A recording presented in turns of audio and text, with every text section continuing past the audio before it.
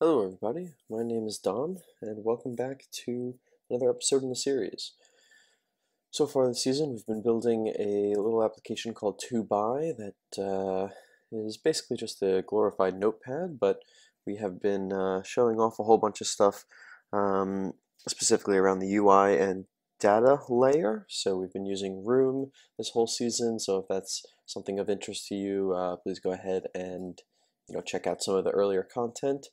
Um, and in the last episode, we basically implemented a swipe to dismiss on the home screen here. However, we now are finding ourselves in this empty state with no items to display to the user. So I think it's appropriate that we go ahead and actually cover this empty state issue, build something out here, maybe even like a little call to action to actually get the user to this page a little bit easier. So I'm going to go ahead and just build the UI for it here.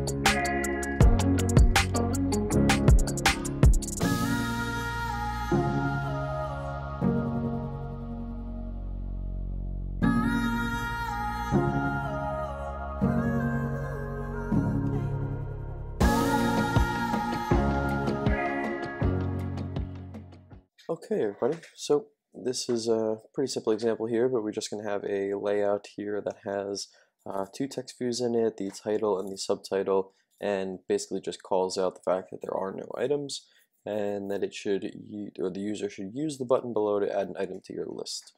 I think it's important to note here that traditionally with view holders, we actually care about, we need to think about these width and height attributes, I guess a little bit deeper, because they're not going to be the only thing on the screen. However, in the case where there's an empty state, the height that's normally wrapped content can actually be match parent, because the idea is that there's nothing on the screen here at all. So we're going to want to load in one view holder that takes up the entire size of the parent, which appears to be the entire screen. So if we go ahead to our home epoxy model or controller, I believe I actually even, yeah. So we have the fact that we have a little check for it, say that if it is empty, we need to add our empty state. So let's go ahead and add that really quickly.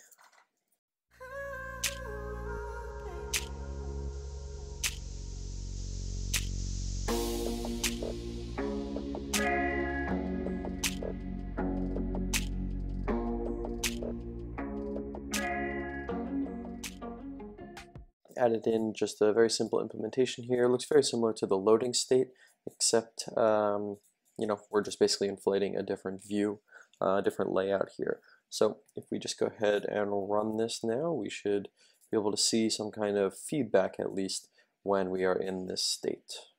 All right, and there we have it. So we hit our empty state. We've loaded our epoxy model in appropriately. That has our layout here, and now the screen kind of, looks like it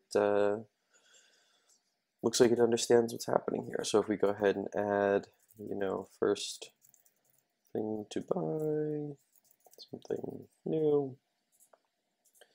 Set our priority to high, we have the item saved there, and now we can see the empty state is gone, and instead we have our first item here.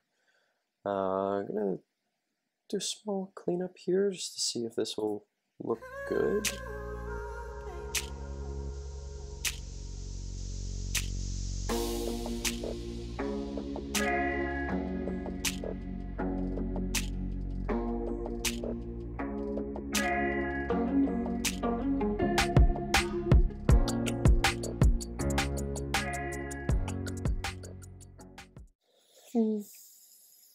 I don't know if I like that anymore or not. I guess we could leave it this way, to be honest. I kind of guess the different coloring looks pretty nice. Let's change this maybe to one PX instead of a DP, be a little bit of a thinner line here. Yeah, I think I like that better. I think I like that a lot better. Okay, so sorry about that. Just wanted to kind of clean something up, apply a little bit more theming, etc. And so there you have it. In order to create an empty state here, you kind of just need to capture that moment in time, that little criteria in your build models function. Here it's quite obvious. We're just displaying a list of items, so when we can evaluate if that list is empty, and if so, then we are in our empty state. You just build up a little XML file, a very simple model, epoxy model to load in, and then you just got to make sure that you return early from your function so that you don't try to do anything else, and that's about it. So thanks for sticking by. I think we'll just continue building this out in the next episode, so if that's interesting to you, please like, comment, and or subscribe. Be greatly appreciated.